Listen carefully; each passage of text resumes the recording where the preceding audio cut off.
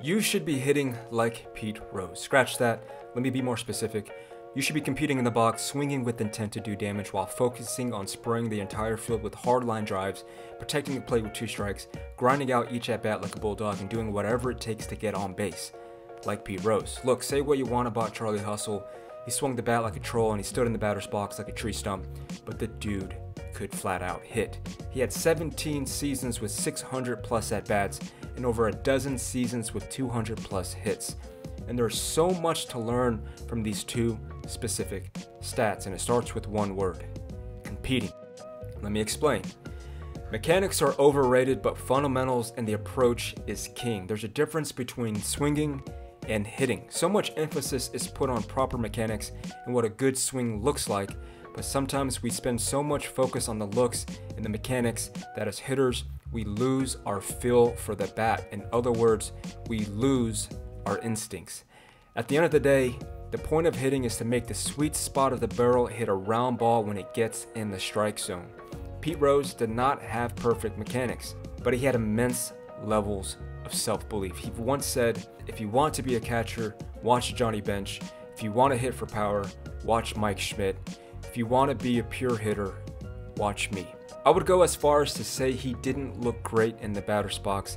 He didn't even try to achieve perfect mechanics, but he knew and understood the fundamentals. He had a plan, and ultimately his success came down to this. Pete Rose was able to execute quality swings on quality pitches day in and day out, clocking into work with a blue-collar mentality.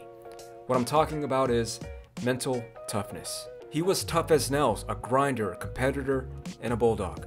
Here's the reality. Playing baseball is a grind. It's full of failure, pain, and injury, setbacks, and heartbreaks. But underneath it all, there's joy. Because baseball is a game and it's meant to be played. When we compete our tail off, make our teammates better, while playing the game with intent, good things happen. We get the good hop, the good pitches to hit, the call by the goes our way. Call it karma, call it a gift from the baseball gods, or just plain mojo, momentum. If you want to excel at the highest level, you gotta be tough. Then you have to know your role, limits, and constraints. Pete Rose wasn't trying to hit 40 bombs a year. The most he ever had was 16.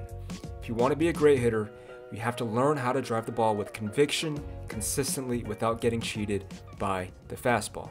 Even big league power guys became great hitters first, building a foundation that allowed them to develop into power hitters.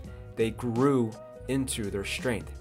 Remember, at the highest level of the game, the players in the lineup are there not just because of their physical makeup and God-given ability, rather it's because of their ability to perform and execute consistently. Rose's strength showed up most in being the same guy every single day. If you want to be great, be good consistently. Perform and execute. That's my take on Pete Rose and hitting. Agree or disagree, it's all the same. The point of this video and every video on this channel is to be and stay a student of the game.